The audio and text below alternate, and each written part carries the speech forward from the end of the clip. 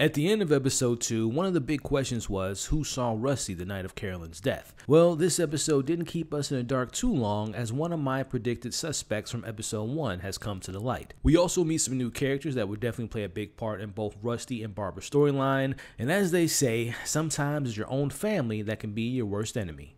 It is time for us to discuss and break down episode 3 titled Discovery. Full spoilers ahead. After seeing the message from last week, Rusty heads outside and calls that number, and the person on the other line doesn't answer him when he asks them who they are as they hang up on him. We see Barbara follows him outside, and he shows her the message and proceeds to tell her about the night of Carolyn's murder. Now, as the audience, we see that Rusty was at her house and they end up sleeping together that night, as he tells Barbara that he wasn't there to kill her, as Barbara doesn't have anything to say but most likely has 1,000 questions, but she decides to walk away. Again, it's tough to really believe Rusty at points because he withdraws so much information until it's brought up, and it almost forces him to be honest. At this point, I don't blame Barbara if she doesn't believe anything her husband has to say, especially when it comes to Carolyn. As Rusty looks into his pool, we cut to Raymond, who's having a nightmare of Rusty yelling and pushing Carolyn, and he tells her that she doesn't know him and know what's inside of him, as he sees Rusty killing her and tells Raymond to wake up. Now, just before that, again, Rusty around his pool, around water, is consistently in these early parts of these episodes so far, and it's just making me think that it has to have some type of importance in dealing with water. Could it be that maybe the murder weapon is somewhere in water, hidden in water, or maybe it's in Rusty's own pool? As Raymond tells his wife about the dream, and she states the obvious, that it appears that Raymond thinks that Rusty is guilty, and she follows that up by saying, "You think I am not on your side, Raymond? I am worried about you." Now, Raymond's wife, Lorraine, tells him how she's worried about the attentions it's going to bring to him and their family and his legacy, and with his best friend being involved, it just makes things more complicated. As she says, if he loses, this will be tough on him, or he do what needs to be done to make sure that he wins. A nice little motivational speech from his wife, as Raymond just knows that Rusty didn't kill Carolyn. We see Rusty's family remains to stay at home to avoid any coverage from the media, as Rusty gets a new message from the unknown person as they give him an address to meet at later that day. As Rusty shows Raymond this new message, and within this same conversation, Raymond also learns that Rusty was indeed at Carolyn's house the night of her murder. Now, to me, Raymond's got a great poker face and really keeps his composure, because at this point, if I was Raymond, I'm sitting Rusty down and telling him to tell me everything that happened that particular night, but also give me all the information and details, the good, the bad, all within that relationship with Carolyn. No more surprises. Now, Rusty explains that he went over there after work, and even though they were officially over, Rusty tells him that he wanted to go there to change that. As Raymond suggests they get the police involved with this mysterious person messaging Rusty, but Rusty is just too curious and wants to meet up. As Raymond introduces Rusty to a new addition to the team who goes by the name of Maya Winslow. Now, she's a great lawyer, but more importantly, she's a woman. I would imagine he said that last point because it would bode well for them in the appearance of the jury that a woman attorney involved in a case of a woman being murdered shows that she believes in Rusty's innocence. Now, I could be wrong, but you tend to see women attorneys being attached to cases involving women, especially when it comes to murder. For example, Carolyn was the lead prosecutor in the Bunny Davis case. Now, something that was briefly mentioned earlier in the episode was not having a time of the actual murder, and Rusty having an alibi could be difficult. Now, I would think knowing his whereabouts after he left and when the body was found by the housekeeper, which, by the way, why hasn't that housekeeper been brought in for questioning yet? But again, knowing when he left and when the body was found, to me, it would be key to having a better idea when Carolyn was actually murdered. Now, being kept locked up at home isn't working for Barbara as she heads back into work, but she isn't welcomed back with open arms, as what appears to be her boss by the name of Kate tells her to take time off and to take care of herself and to keep from work because it could affect their business. As Barbara brings up how she needs her job to kind of create a distraction with everything going on with her husband, but her boss still tells her to take a leave of absence, but leaves her with some advice. Differentiate. You're not we. You're not him.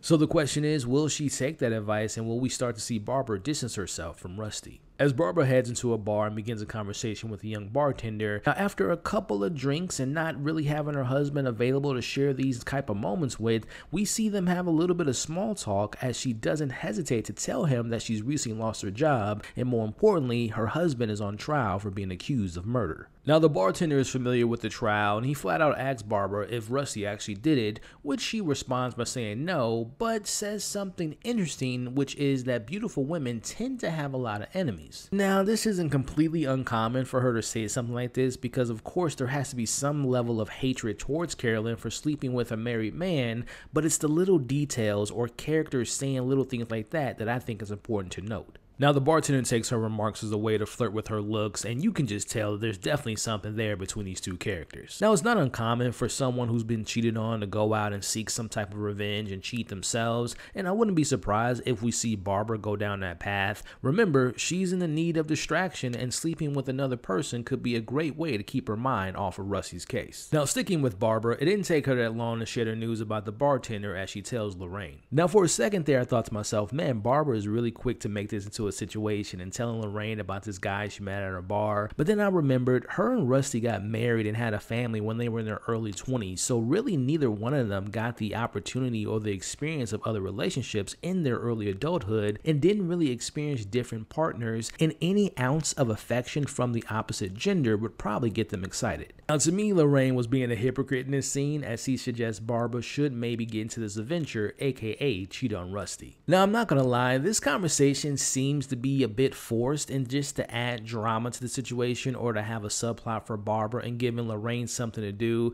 because this situation to me involving Rusty's murder case is so new and so fresh and could potentially destroy her family, and I would think this particular conversation will be the last thing on her mind. But also, I just don't get the vibe that Barbara and Lorraine would be like this close of friends. Just because their husbands are close doesn't mean they have to be best friends. Now, it could just be me, it's their first scene together, and maybe their friendship will eventually grow on me. Cut to Tommy flexing his new position to Detective Rodriguez as he reiterates his demands for her to stand down and not get involved in Rusty's case, as he tells her that he knows about them visiting Reynolds, as Rodriguez brings up how it's odd that they don't look into Reynolds being involved despite him being in prison. As we see Nico walking her out, he tells her, "Our only pursuit is justice. Just be sure you do not stand in that path." Now, last week, I took Tommy and Nico off my board of suspects for now, but based on this look here, Rodriguez would completely disagree with me. As she calls in a favor and requests that the files in the Bunny Davis case be sent to her, it's going to be interesting to see what she finds and if there is a possibility that Reynolds knows about that second DNA found on Bunny and if it is connected to Carolyn. Now, back with Rusty, he arrives at this mysterious location, and as he walks around, he finds out that the mystery person was no other than the one who I speculated could have known about the affair, and it's Michael, Carolyn's son. As Michael asks Rusty why did he kill his mother, and we see Rusty tells him that he didn't do it, but he wants to actually find who actually killed her. As Michael tells Rusty that he actually has pictures and videos of him on the night that she died, Michael says that these photos and videos only prove that Rusty was the only one in and out of the house. As Rusty points out, well, that's not true because you were there, which clearly upsets him. Now, Michael tells Rusty that he actually met with the district attorney and handed them the photos and videos, but Rusty still wants to know why they're here, as Michael tells him, I wanted to see your face. Now, after this scene, I have so many questions revolving around Michael, but something that come to mind is how long was he taking photos and videos of his mom and Rusty hooking up? Did he keep them to himself? Did he ever get his dad involved? But more importantly, will the footage maybe help or hurt Rusty in this case? As Rusty fills Raymond in on the meetup that he just had with Michael, he's officially introduced to Maya as they're getting prepared for a status conference. Now, at this meeting, Raymond doesn't want Rusty to say a word, and he doesn't want him to mess this up, which actually triggers a memory from Rusty and takes him back to a time that Carolyn told him a similar thing. As we cut to a flashback of what appears to be them falling in love was a no-no in this affair, but Rusty and her broke that rule, or at least Rusty looked to be the one in love as she wanted to control this from happening, which makes it appear that Carolyn was more interested in the physical aspect of their intimacy, whereas Rusty was more interested in actually having feelings between them. Now, at this meeting, all parties are looking over the evidence as Raymond is surprised to see his name mentioned as a witness, as Tommy and Nico will be pursuing charges of obstruction to justice. Remember, this was exactly what Lorraine was talking about earlier about Raymond's legacy being at risk. Now, they also learn that Rusty's therapist will be asked to speak. Now, I'm no expert, but I thought that the client confidentiality would prevent this from happening, but apparently there's some gray areas. Maybe when there's a murder case and a prosecutor involved, maybe rules change, but also it's brought up in this conversation that if she is brought to be asked to the stand, she can make her own exceptions to speak about things openly, but if she chooses not to, as Rusty brings up, it will appear that they're withholding information. As both sides are going back and forth at each other, we see the judge has to step in and reminds them, "This trial will be about evidence and law. What it won't be about is gamesmanship. Do I make myself perfectly clear?" Man, I love the look on Tommy and Nico's faces when Raymond brings up the fact that they're withholding evidence, as he's referring to the footage that Michael gave them. As we see Tommy making their claim that it was still in process and it was still being looked at, we see the judge put your foot down and demand that they turn this evidence in, as we later find out that a new suspect will be brought forward. Now at home, Jalen makes light of the good start and the good news Rusty shares with them, as she actually just wants to know what's the evidence that they have against her dad. Now Rusty proceeds to tell them about his DNA, but also about him consistently messaging her and the fact that she was pregnant with his child, and the way she was tied up is the exact same way from the previous case with Bunny, and they were the only ones that knew those fine details. Now, Rusty's saying that him and Carolyn were the only ones that knew about how Bunny Davis was tied up, to me technically isn't true, because we know that there were actually people in the jury, which makes me think, what if one of those people were involved in Carolyn's murder? As Rusty points out how the outcome of this unique circumstances could look against him. Circumstantial, and in a lot of ways it's a stretch, but it's damaging, and all the evidence, no matter how circumstantial, points to me. Now, out of nowhere, Kyle brings up if his dad would consider taking a plea deal, which completely catches Rusty by surprise, as we can tell by the look on his face. Now, either Kyle has clearly learned a thing or two from his father being a prosecutor for most of his life, or he looked it up, as he brings up that if given manslaughter, Rusty could only face 8 years versus a life sentence. Now, similar to my thought process with Michael, I suggested the theory of Kyle finding out about his father's affair and he was the one that actually killed Carolyn, and him mentioning this plea agreement situation makes me think that he could have looked this up. What if Kyle was thinking, I'm going to pin this murder on my dad, he's going to be smart and make a plea deal of manslaughter and only get 8 years, and it's some type of form of punishment in his eyes. Now, of course, this is just a wild theory and a bit of a stretch, and I know that, but again, this is David E. Kelley, and if you've seen most of his shows, you know that anyone and everyone can be a suspect, especially when you think about the show on HBO, The Undoing. Keep your eyes on these damn kids. After seeing that his son might not have his full support, we yet again see a bit more of the night of Carolyn's death, as we see them arguing, and Rusty seems to be the one that's the aggressor, as Barbara walks in to check on him. Now Barbara reminds him that Kyle only said that because he's scared that he might lose his dad forever, as Rusty isn't sure that that was the case, as he says, "He was thinking that I should plead guilty for murder." As Barbara tells Rusty what happened with her job earlier, we see that Kyle eventually apologizes to his father as he cries and they eventually hug. Now, knowing what we know what happens at the end of this episode, it makes me wonder, what did Kyle see to make him bring up the manslaughter idea? As we cut over to Tommy and Nico, who are discussing new strategies of how to make Rusty look in this case, as they're picking between the angles of obstruction versus murder. Now, Nico points out how much Tommy has taken this personal, and Raymond would use this against him. Again, I get the service level of the jealousy from Tommy against Rusty, but there has to be more to this as far as Tommy just being so gung-ho on taking Rusty down. Is Tommy secretly in love with Carolyn, and did she like shoot him down? I just found it so funny that Nico even brings up Tommy's personality flaws and talks to him about his clear hatred towards Rusty, as Tommy claims that he doesn't hate Rusty and he will have some hard evidence coming soon. Now, Maya gets some alone time at Rusty, and she asks if he loved Carolyn, which is a question she's preparing him for just in case they want him to testify. As Rusty dances around the question, and she pushes him to finally admit that it was about lust and love, as he details the moment that he actually had emotional attachment to Carolyn.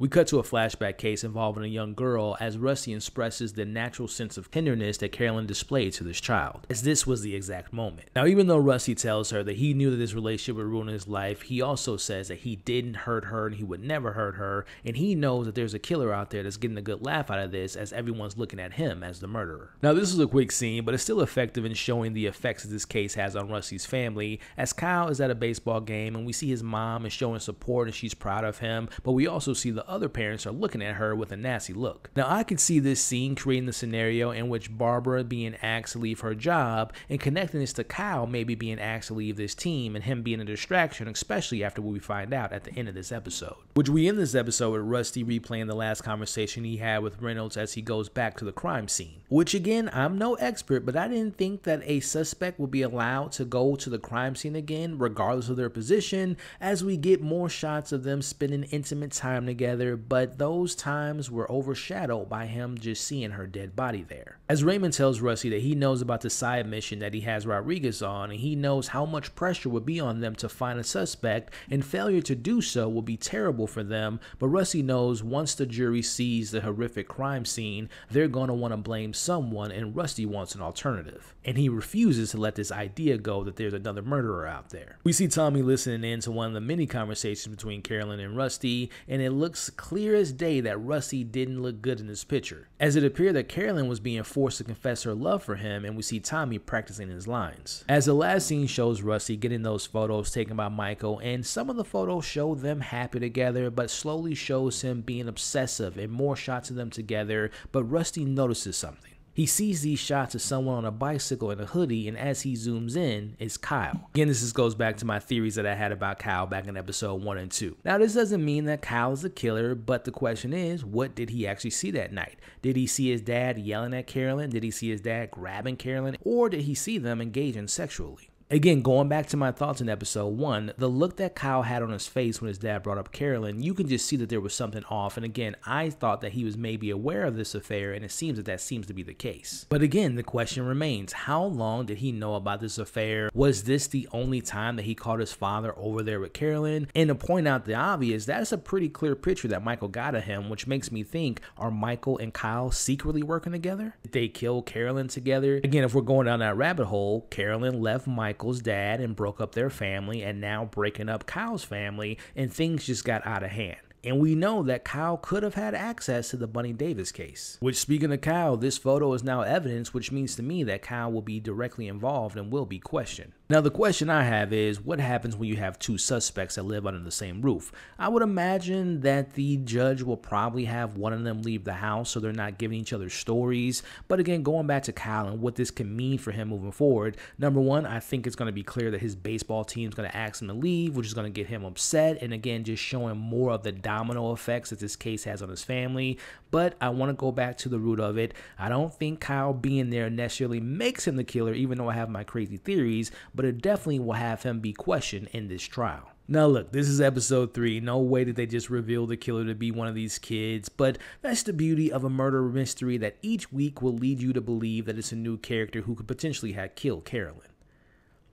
Honestly, the chances of the kids being the killers are like 20% to me, but again, that 20% does have some weight regarding their motives. Overall, this was a bit of a slower episode with not a ton of new evidence besides Michael's photos and now Kyle being involved, but I do appreciate how the show at least addresses the cliffhangers that happened off of the previous episode. Going back to episode 1, we found out that Carolyn was pregnant, and we literally found out in the very next episode that Rusty was the father. At the end of episode 2, we got the text, and immediately in episode 3, we found out who texted him, which is something that I appreciate, that they don't leave us in the dark for too long. Now, this episode did do a good job of focusing more on the supporting characters' lives being disrupted because of this affair. We have Raymond's legacy being ruined if he loses his case. We have Barbara losing her job and possibly get into this affair with the bartender. And again, going back to Kyle, him being in those photos, him maybe not being a part of the baseball team, him looking at his father differently, especially after catching his father in this affair. Now, the main characters of suspects remain the same from episode 1, but even with my low percentage, we have to put Michael and Kyle to the spotlight